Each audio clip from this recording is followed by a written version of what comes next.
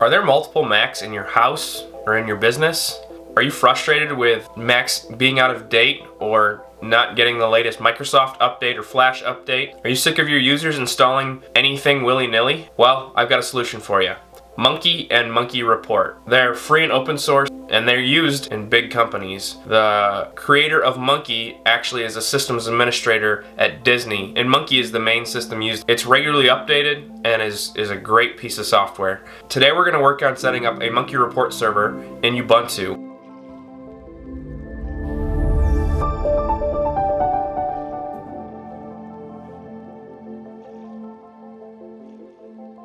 I'm going to show you how quick it is. I've got Ubuntu 18.04.3 running, and then I've SSH'd into my system. It's the server edition.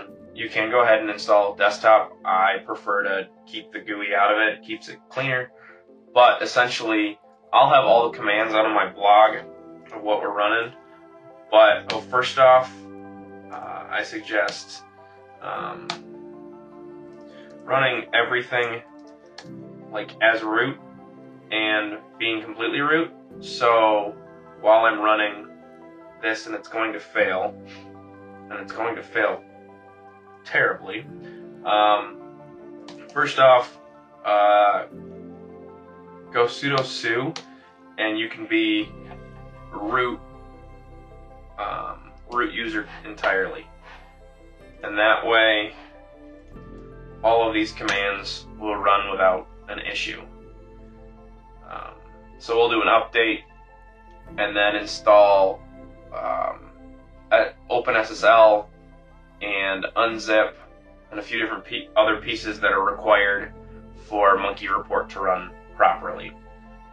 This will take a little bit, so I'll speed up and we'll catch you back once done.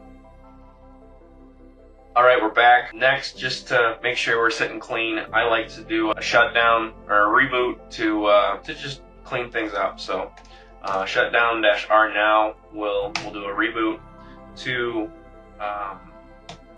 make sure that we're back up and running. We can go ahead and ping the IP address, and that will let us know. See, we're currently getting a timeout. And we'll wait until we can actually see that we're hitting the system. Alright, it's back. So kill that, get rid of that terminal window, and then SSH back into our system. Mine is set up. I walked through the install process for Ubuntu server. I have it sitting on my lab, but if you have it out on, say, DigitalOcean or Linode, I'll have a link to DigitalOcean's suggested setup for user accounts in Ubuntu and how to have a secure system. So next we're going to go ahead and verify that Apache is installed by actually just reinstalling Apache. I want to sudo su before I run those commands. And then we will go ahead and install Apache through apt.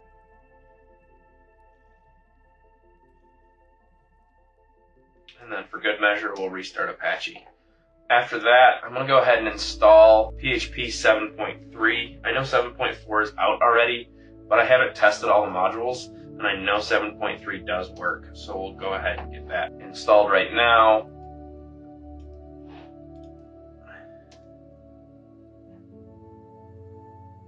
Go ahead and press enter when it calls for it, and then it'll install that repository where it's pulling down 7.4, and then we'll go ahead and do an apt update to make sure everything's up to date. So then we're going to pull all the different PHP extensions this first time around and get those. We'll hit Y and then click enter for yes.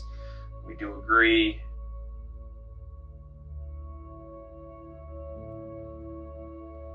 And then we're going to just check our PHP version, and yep, we're at 7.3. So at that point, we're going to make sure the system is set to use 7.3, and then we're going to go ahead and make sure that it's enabled so that after reboots, it still uses 7.3. On that note, we want to make sure Apache is also using 7.3, so we're going to go ahead and edit the configuration file to use that system, and then we're going to go ahead and type in systemctl reload Apache 2 to reload Apache. Then I'm also going to hit its mod file to tell it to run. It's already enabled, so we're good there. And then get the final bit of extensions for PHP and run those. I think the only ones that it's going to get really are SQL3 and a couple of others, but just to verify that we have all we need for PHP, and then we'll go ahead and run the modification one more time. So we're good with Apache, that's installed. Now what we're going to do is install MunkiReport GitHub, and I like to install that into /var, and then we'll have it create a /var/MunkiReport folder, which we will clone into.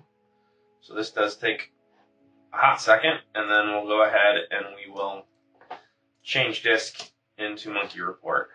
After that, we need to install Composer, and Composer is the piece that gets all the modules functioning. So we'll go ahead and get that installed. There are instructions on Composer's website, and that's where I've pulled mine. I will link to Composer's website on my blog. And then you can see how they go through it, but I'm using their exact commands. And then that installed Composer, finally we're going to unlink it and get it out of our system, and then we will run Composer, and it will have issues running it as root. We're not running anything that's an issue at this point. And even running it as root, it will still run through everything. It does take a little bit to run through all these different pieces, but I have not had any issues running Composer as root.